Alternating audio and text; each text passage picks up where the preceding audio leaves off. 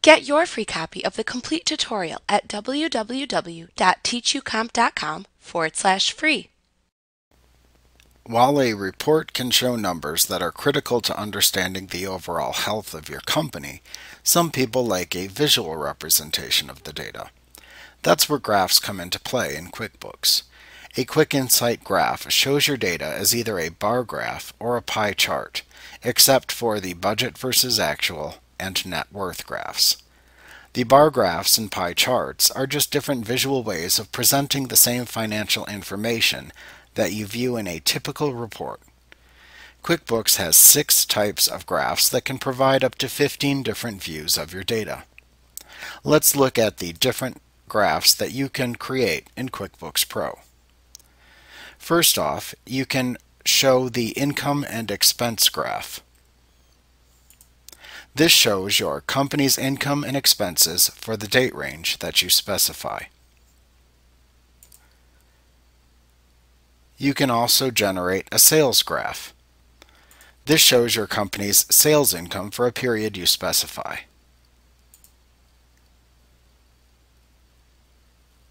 You can also generate the accounts receivable graph. This shows how much your customers owe your company.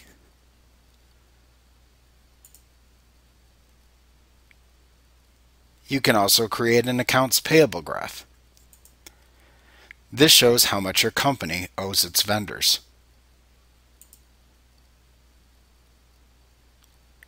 You can also generate a net worth graph, which shows your company's net worth. And finally, you can generate the budget versus actual graph, which shows the difference between budgeted and actual amounts earned or spent.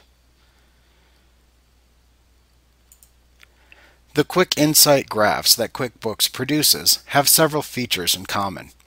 One commonality is that every graph window, except the net worth and the budget versus actual graphs, shows a bar graph in the top half of the graph window and a pie chart in the bottom half of the window.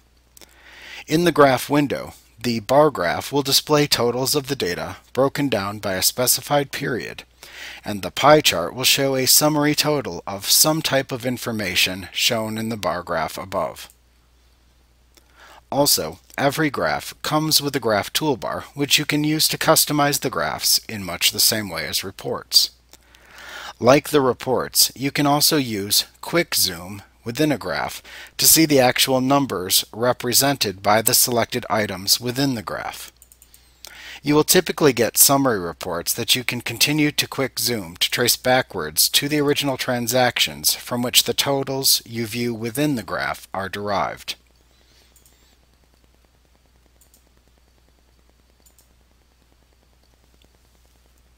Like what you see? Pick up your free copy of the complete tutorial at www.teachucomp.com/free.